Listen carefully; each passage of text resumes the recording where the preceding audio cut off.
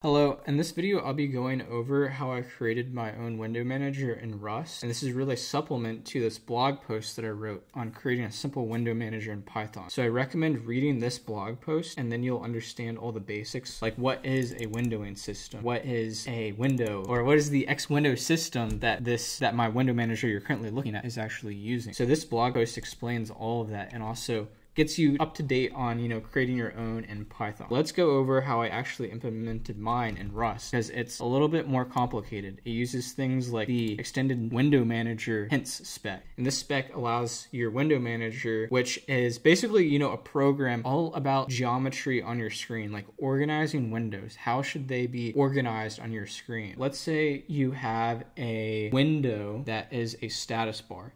Because, everything you see on the screen right now is a window. So this status bar is its own program that creates a window. How does the window manager actually organize that? Well, this status bar sets a window type through extended window manager hints. And that type will be of a dock. Then the window manager takes that into account. Well, we need to preserve some extra space up here for the dock when we're organizing the windows like this.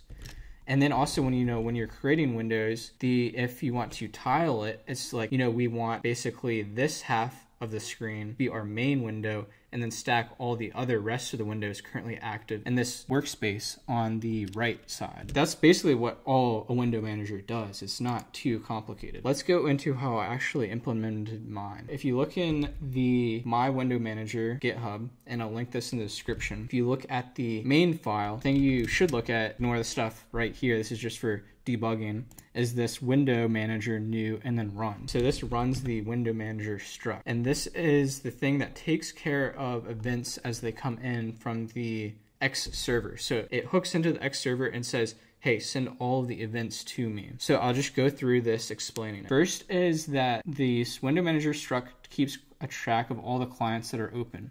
So like you'll have, let's say you're running GIMP, that will create a client on the server. The window manager will see that event and then it'll register that client into this client's parameter in this window manager struct. And then the config, that's just for, various things like if you press Control S, open a window and so on. Connection, the X protocol is something that goes over the network. You actually connect to the X server to send and receive events over a network. So that's why it's called a connection. And then the cursor is just, your mouse cursor like this. So the window manager could actually set whatever cursor you want. In this case, I just set it to the default cursor when the window manager runs. When you actually initialize this with new, it creates a connection, and then it creates a connection from the XCB, which is, that library that I mentioned in the article. And that basically defines how to send events to the server and receive events. We create this extended window manager hint connection from that connection, which gives us access to all the things mentioned in this spec, like I said, window type, or if a window, what's the window name? Like up here you can see this is Firefox. So this is how I actually receive that name, is through this spec. Create a connection, and then we just initialize everything else. We set that on the struct, and then we run it. If you have multiple screens, then you can do something, you can get individual screens. So in this case, it just gets the first screen available, and then it sets what we support of all of these things. So we need to tell all the windows, like, hey, we support net active window, or we support net desktop names, and so on. So that's what we say here. We say, we support active window, client list, current desktop, and so on. Then we actually want to create a window, and this window is used for the other windows checking to see like what the window manager supports. And then also, let's say you're running like NeoFetch, I think. In this, okay, well, it doesn't do it here.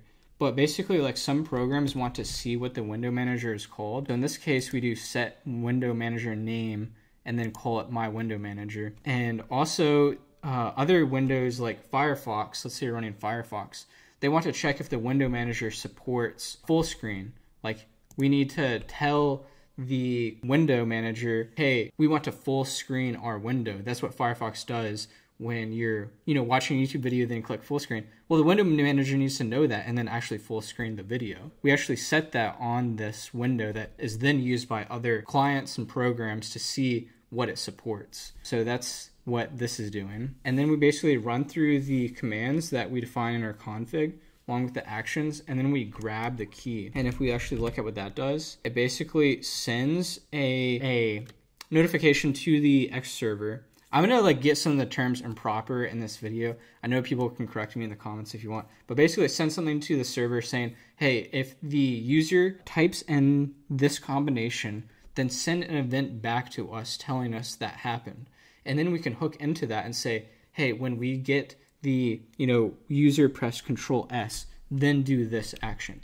So that's what grabbing the key does. Continuing on, we then also want to, grab all the keys for the workspace. So like when I press Control 1, we want to switch to the first workspace. When I press Control 2, switch to the second workspace, and so on. And that's why we grab all the keys for 1 through 9 numbers on your keyboard. Then we also set through the Extend Window Manager hints the number of desktops we want. So in my case, I want 1 through 9. So I set 0 and then 9 as the maximum. And then we also want to set the current desktop, which is how, the window manager knows, like, hey, I'm on desktop 2, so show all of the clients that are currently on desktop 2. But let's say I press like Control 1, then we later on, I'll show you this, we actually set current desktop to whatever number I press from up here. Then this gets to the more tricky part. We have to tell the X server that we want to receive certain events.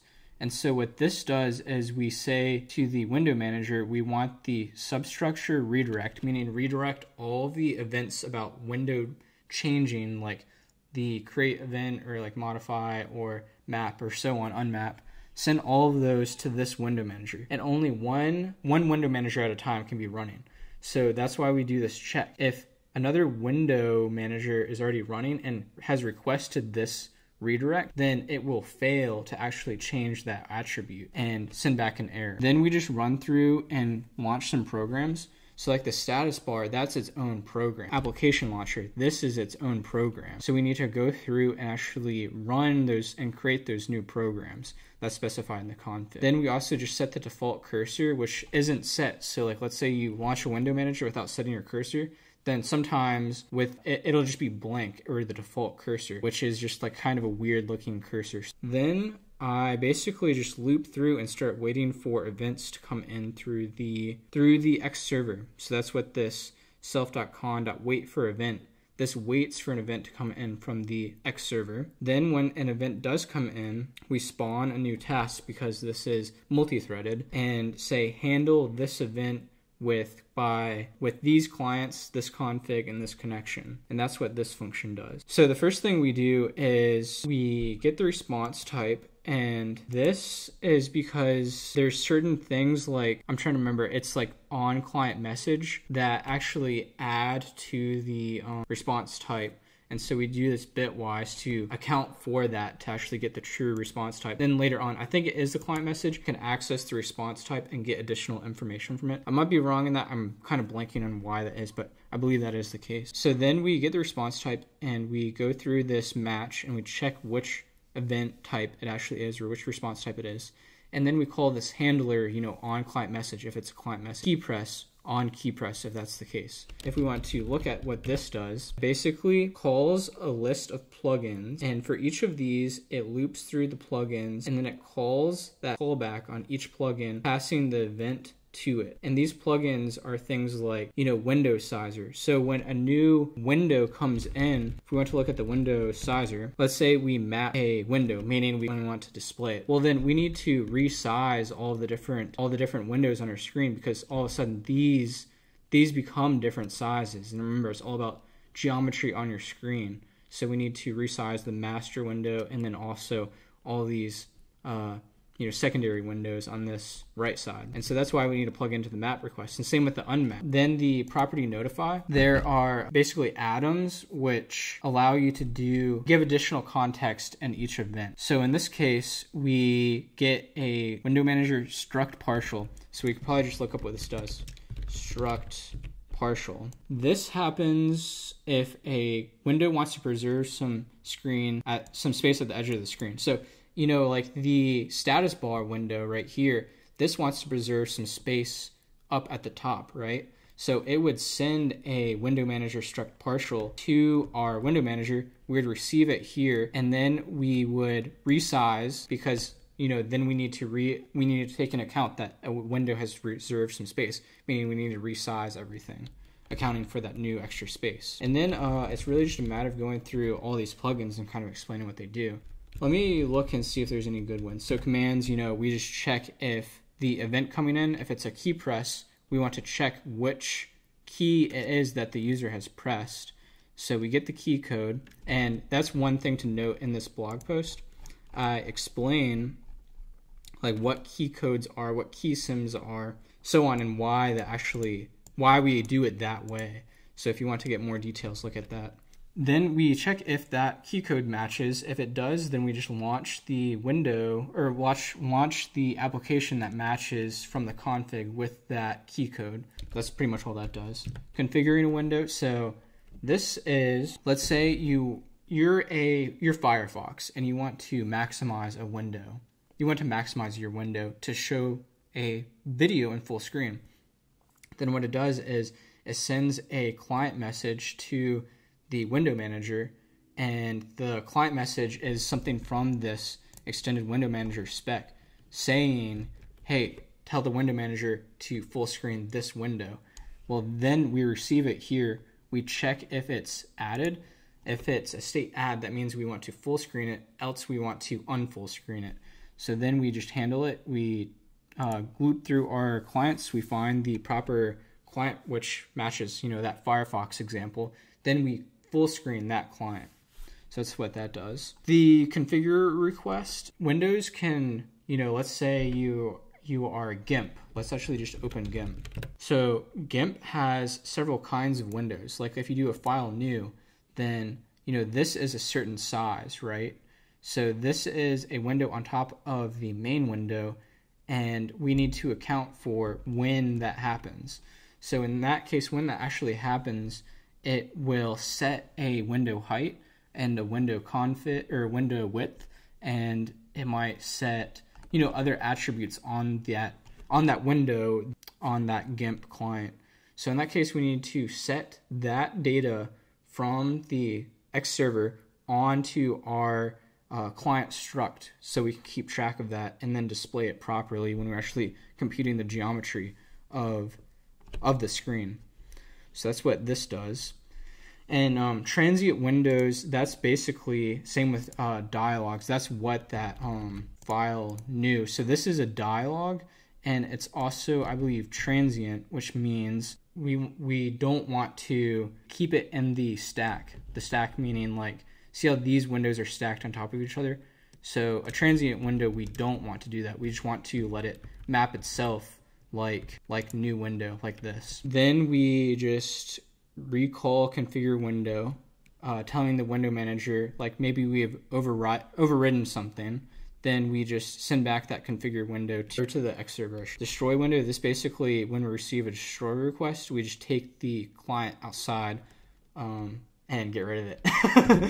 Okay, map window, this basically means we want to show the window onto the screen. And this is the first request we might get, so we want to try to create it, and this will create it if it doesn't exist, then we try to show it.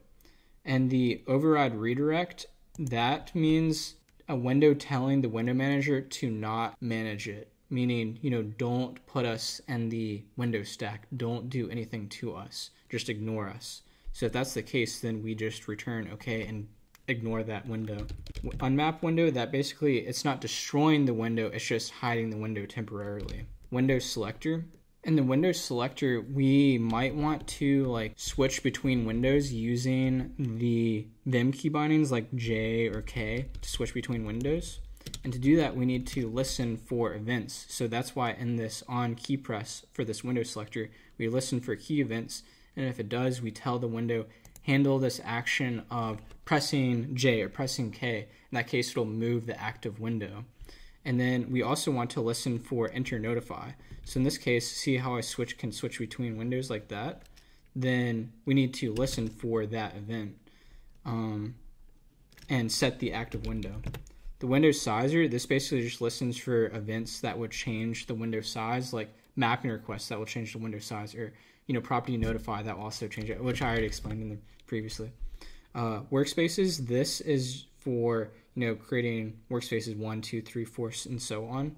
And we need to listen for key events if the person wants to change a workspace, or if a client sets a new workspace, then we need to set it up there. And that's basically just all what this does.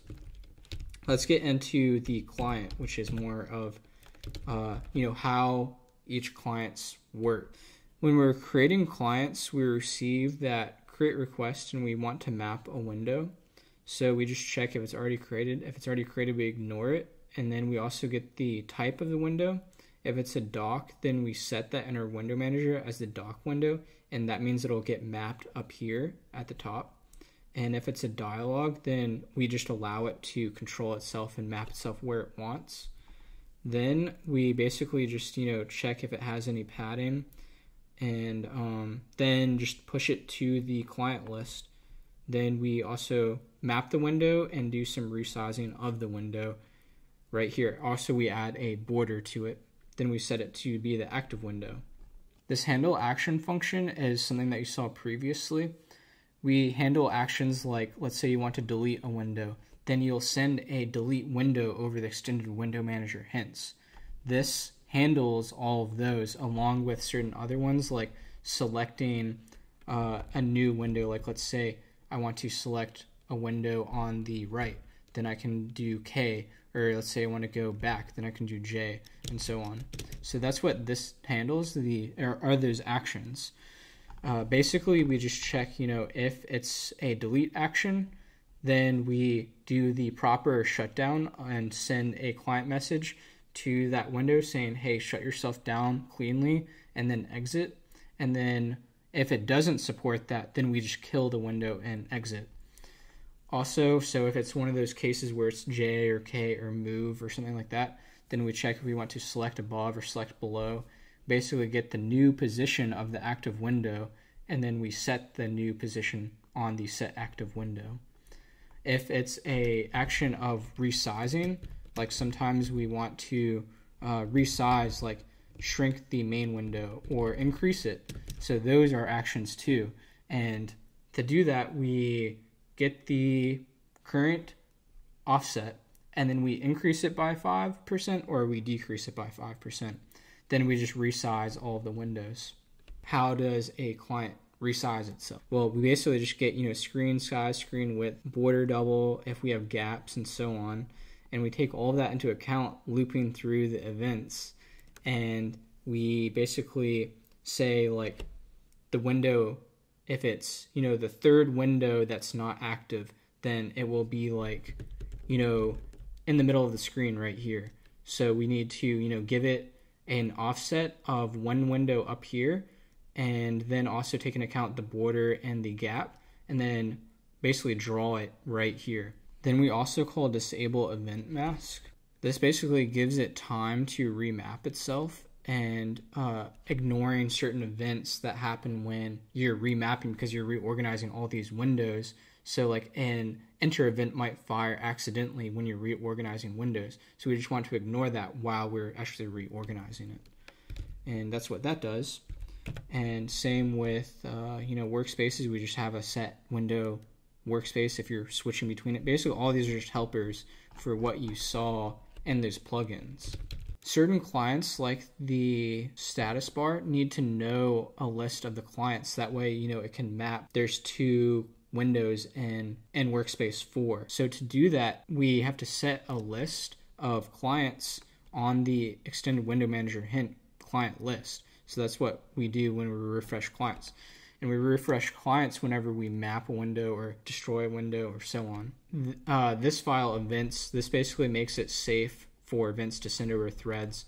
And that's just something unique to Rust. It's not really anything interesting. That's a quick overview of my window manager. It took me a long time to really comprehend these ideas, so don't worry if it takes you a bit. The main thing is just to keep at it and keep trying to understand it, and it will click eventually. It definitely took me a while, but it did for me. So look at this blog post, look at the code. That's the most important thing, is looking at the code, actually understanding it. If you have any questions, leave a comment and I'll try to answer it. Thank you for watching.